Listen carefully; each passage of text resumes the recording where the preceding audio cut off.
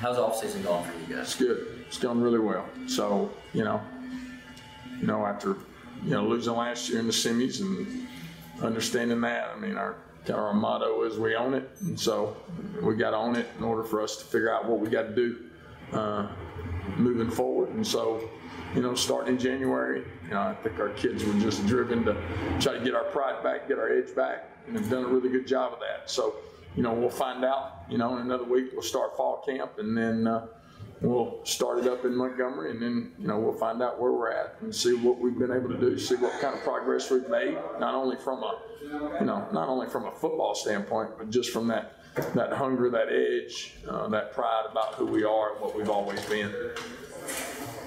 For the players, Coach just mentioned that motto, we've got to own it. What does that mean to each of you guys? Who wants to start? Just like owning what happened to us and owning like what we need to do to get better and just prepare for the season. What do you think, Robbie? I'd say going off what Jefferson said, just owning what happened and just coming back with a different mindset because we're not used to losing the semis, and that just left a burden on us. We want to make sure we can get back to Auburn this year. Corey, what do you think? I agree with what both of them said. Just different hunger, coming back off the loss. So we got something to prove to everybody. A couple of these guys just mentioned the word hunger. I know, Josh, I talked to you back in the spring, and that's a word you use. Yeah. And for us, it's not as much about hunger, though. And I think sometimes there's two misconceptions I think that people have about certain things when you're trying to, stay on top or make sure you stay hungry, give a better version of yourself every day. And, for us, it's not about being hungry, it's about starving. I mean, I think when you're hungry, you can eat. When you're starving, you got to have it. And so for us, we're starving. And so we're starving to be where we're supposed to be. And, everybody uses the word culture so much. I almost think it gets used so much to the point it doesn't mean anything anymore. So for us, when you're young, I think it's about expectations.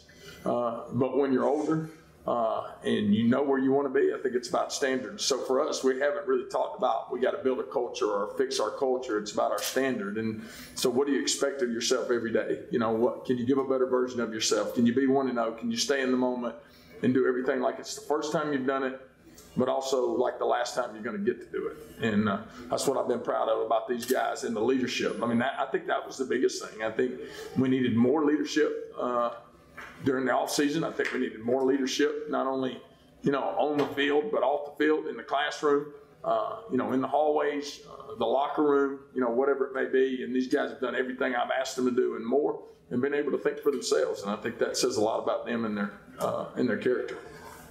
Coach, who's going to be somebody that we didn't see last year under the radar that might be stepping up this year, coming out the sophomore, junior ranks? Well, I think we've got a lot of guys in that area. I think on the perimeter, I think a kid that has had an unbelievable offseason, Seth Parker, has had an unbelievable, offseason as far as our corner. He'll be a senior. He started a couple of games last year, but I think what he's been able to do throughout the offseason, his leadership, his competitiveness, his drive to become better every day and make those around him better has been awesome. We've also been able to see some guys that got banged up a little bit last year with, Joseph Davis. Those guys up front, D-line wise, are going to be big for us this year. We got some young guys that we think are going to have a chance to be a big part of what we do. On the perimeter at wide receiver, we're not as experienced, but I like the progress we're making and the things that we've been able to do to try to mature. And so, as far as throwing names out there, I think it's just going to be as a whole. I mean, I think as a unit, I think the receivers are going to surface, and I think they're going to be a deal that nobody thought this group, what they were able to accomplish, because nobody knows many of them. And so I think that's kind of what you're going to see week in and week out. Josh, last year was the first year of instant replay. You guys played some games with that. Yeah. What did you think of it? Well, being that the time we played for it, it didn't work. I didn't think a whole lot. I mean, it wasn't. I didn't like it just for the fact of being that we weren't able to use it. But what was that game? That was the Vestavia game. Okay. So we didn't do it at our place, and so no place that we played at besides Vestavia was it used. So do you guys plan to use it at home this year? No. Coach, every year, one of the most important aspects of your team is your kicking game. You've had some outstanding kickers down there. Talk about that, because the two phases of your team, the offense, defense, kicking game, sometimes we take for granted that kicking game, but it's such an important element. Well, and I totally agree. I mean, because we try to make sure that all three phases are important to us in our program. They always have been. It's always been a huge standard for us, because we've always felt like we could gain a possession in a game, maybe gain points in a game by being really sound in special teams and being dynamic, and we have been dynamic. You know, I mean, when you got two place kickers and that handle your duties 2 years ago, you know, one of them was going to sign with Nebraska, and one of them was going to end up signing with Alabama. I mean, it's hard to replace those guys. So, you know, we'll do a really good job there. You know, we're getting some guys ready there. You know, our biggest thing is when we get the ball in the red zone, you know, we got to come away with points. You know, whether it's a 35-yard field goal or whether it's a throw we got to make or a run we've got to make, we got to come away with points. I think your offense and your defense become your best special teams, because if we don't turn the ball over offensively, we don't put our team in certain situations within the game where we got to try to bounce back from it. And defensively, we do a really good job of field position. We help ourselves in special teams. To answer your question, I mean, that's something that's going to be an improvement that we've got to make. And I felt like we made the right strides in the spring to put us in that situation, and that's what we're working on week in and week out. And a lot of these guys are involved in those special teams, so they know how important it is.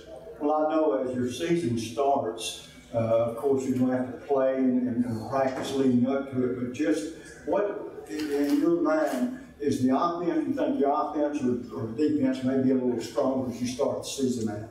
Well, I will tell you this. I think defensively, you know, we're going to be better than we were last year. You know, and I think the biggest thing was when Coach McGee came in last year, I mean, it's a new scheme. It's a new terminology. Our kids were so used to hearing the same thing for about 8 or 9 years.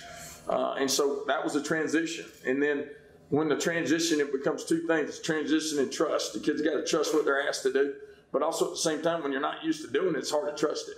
And so, you know, with Jeff and Corey and these guys, I mean, the one thing I do like, and Robbie will tell you this because he goes against them every day, I mean, the edge that we have on defense, the way we're flying around the ball, the different looks we give, the way our kids are active, has allowed us a chance to really improve on where we were this time last year. And I'm excited about this group. I mean, this group's got a chance to have an edge about them. They're dynamic and they can run offensively.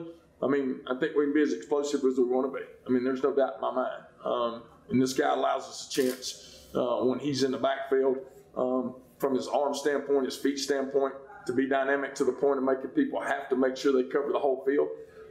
I think the one thing that he's done a really good job of this offseason is working on just the mental part of the game, understanding every aspect of what he gets, whether it's safety rotation, whether it's a front, whether I'm getting blitz from this side, protections, but also at the same time understanding from an emotional standpoint how he's got to be the leader of the group.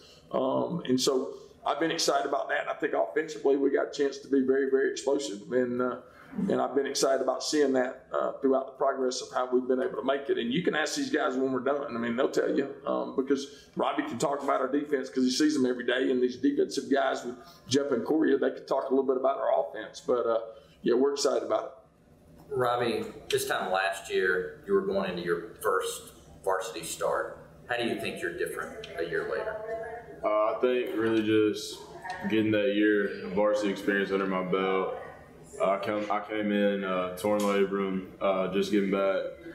And I think last year I wasn't the leader I should have been, but I think I've really grown this year, and I'm definitely going to be the leader I need to be for my guys to hopefully bring us another state championship back. Are there specific things that you tried to do to grow that leadership, or is that just a function of being a year older and a year more experienced? I would say keeping my emotions in check was a big thing. I'm an emotional guy because I'm a guy, I like perfection, and if I don't get it, I get really down on myself. But I think really this year I've learned how to control that, and I've learned how to be a better teammate and just be overall a better leader because I know it's my senior year and I'm the quarterback, so that's what I have to do. Josh, it was interesting when I talked to Robbie at the opening.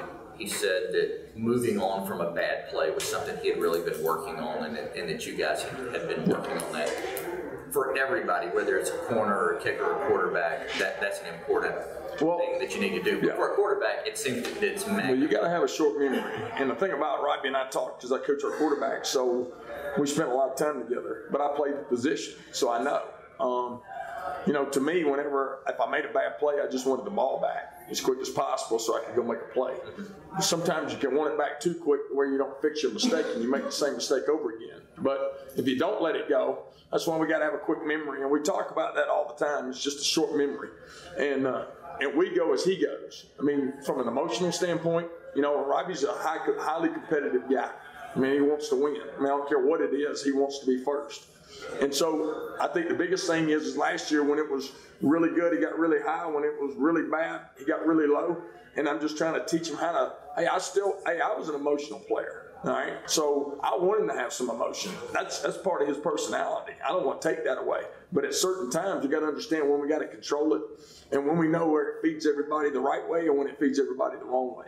And I think he's done a really good job of working on that. And so, and he'll tell you, I mean, anything in life is a continuous process. And so that's what we continuously work on, whether it's a throw in routes on air or whether it's the big play in the red zone and we got to win the game. And so, but I've been proud of him for that. I've been proud of his maturity because he's a young kid. And look, we say that, we've been saying that for a while. I mean, he just turned 16 last year, you know, and so you got to understand that from that standpoint, he's still maturing. I mean, he's still learning how to handle all that. And so, but I'm excited about the progress that he's made and where he wants to be in the end.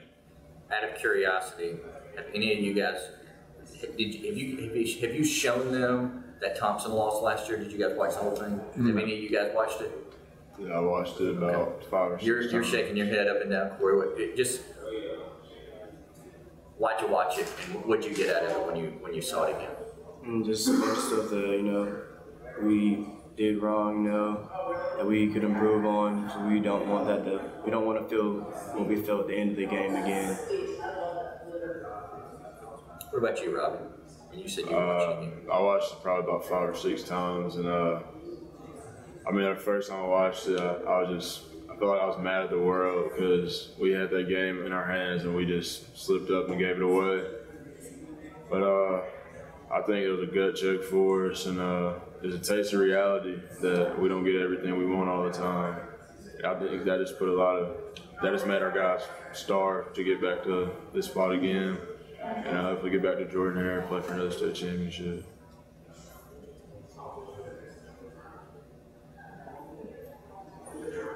Josh, you talked about the standard a little bit earlier, and everybody, I mean, it's no secret the fantastic success that the Hoover program has had.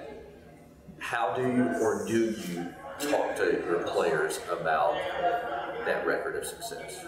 Well, we talk about it every day, but it's just a byproduct of who we want to be as a person. I mean, and then you can say that's cliche, you can say whatever you want, but for us, it's, you know, every day we finish workouts, I don't let them leave without talking to them. We don't start without me talking to them about something, and whether they want to hear it or don't hear it, I'm just hoping that something sinks in, you know.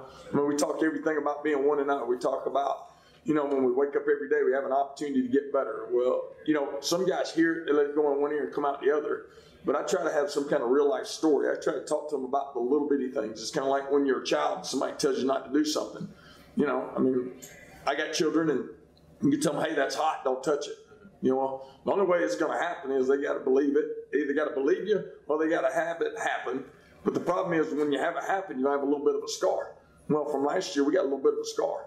And so every now and then we can look down and see that scar and it reminds us, but here's the deal. I mean, we own that. We're going to have to stay in that. I mean, we're moved on from that. We just own it.